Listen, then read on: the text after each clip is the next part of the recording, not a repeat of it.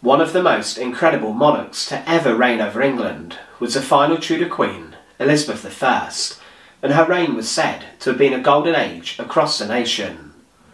There was a huge outbreak of culture and literature, with Shakespeare writing his plays, with these even being performed inside of the Queen's court. But she was a queen who could be incredibly ruthless. Elizabeth I executed Mary Queen of Scots, the Scottish rival to her throne, who she had imprisoned for decades inside of English castles. But she even sentenced some of her favourites to death. But despite her glorious reign, Elizabeth I's death and demise was one which was incredibly sad, and not in keeping with the time she spent on the throne. Join us today as we look at the death of Elizabeth I, and as always, to support our channel, please make sure to subscribe. Let's remember that during the Tudor period, medicines and treatment to diseases and illnesses was not very good, and there were many medieval remedies which were still being used, such as bleeding and purging. People still believed that outbreaks of disease were based and caused on religious sins, but Elizabeth I's health throughout her life was not the greatest, as she suffered from smallpox, which could have killed her. This left Elizabeth scarred on her face, and this was a constant thorn in the Queen's side, as she worried greatly about her beauty. Elizabeth I reigned for almost 45 years, and she was the last Tudor monarch, but in her final years her health was suffering greatly, and many of her friends also died. She suffered from deep depression, and in 1590 one of her closest friends, Blanche Parry, died, and this hit Elizabeth very hard, and 8 years later her closest advisor, Cecil, died. But the loss of her friends devastated the Queen, and also in her last years she remained as ruthless as ever, as she even sentenced her former favourite, Robert Devereux, to death for treason. But in January 1603, Elizabeth I was clearly very ill, and she was not very well at all. The Queen was in a poor mood, and she retired to Richmond Palace, one of her favourite palaces, to rest.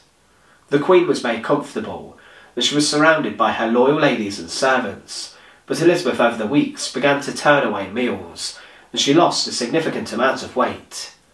Her ladies were very worried about her, and the doctors were not allowed to see her.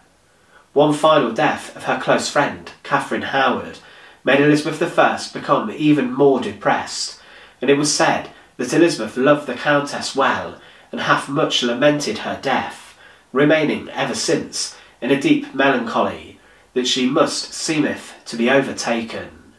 In February 1603, Elizabeth was in a very deep melancholy and depression, and she was not her witty and former positive self. She had in her glorious days rallied soldiers at Tilbury Docks, and had been a vision of the goddess Athena, issuing a war cry to defend her nation against the might of the Spanish Armada.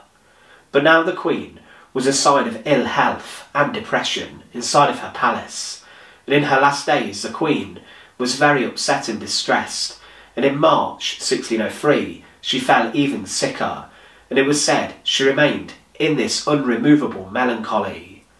She would just sit in her palaces on her cushions for hours, motionless and seemingly deep in thought.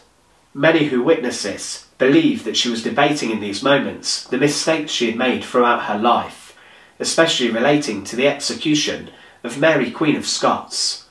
Sanctioning Mary's execution led to a lot of internal debate within the English Queen, and she was very worried that this would prevent her from getting into heaven and in the afterlife, as she had executed a queen who many believed had been sent by God to rule, and had been anointed by God to perform this office. One witness said, "The Queen sheds many tears and sighs, maintaining her innocence, that she never gave consent to the death of that Queen," referring to Mary Queen of Scots. She even encountered ghostly visions in her final days, and some claimed that she was visited by Mary Queen of Scots. But to those around her, they knew Elizabeth I was dying. She made her decision in March 1603 to retire to her bed, and the Archbishop of Canterbury was summoned to her bedside to pray for her. He told the Queen that she would get into heaven, and that she would reign over as a queen in the afterlife. She had made many final requests, such as that she did not want to be disemboweled and eviscerated, as this was traditional for monarchs during the embalming process at the time, and this was done to keep away decay from the body. But this last request would not be adhered to. On the 24th of March 1603, Elizabeth I died inside of Richmond Palace. It was an incredibly sad time for England, as most people had only ever known one queen, and Elizabeth was so greatly loved by the population. The people of England held her in such high regard, and she was buried inside of Westminster Abbey under a huge tomb in the same vault as her half-sister, Bloody Mary I. Thanks for watching. To support our channel, please make sure to subscribe, and once again, thank you so much for watching.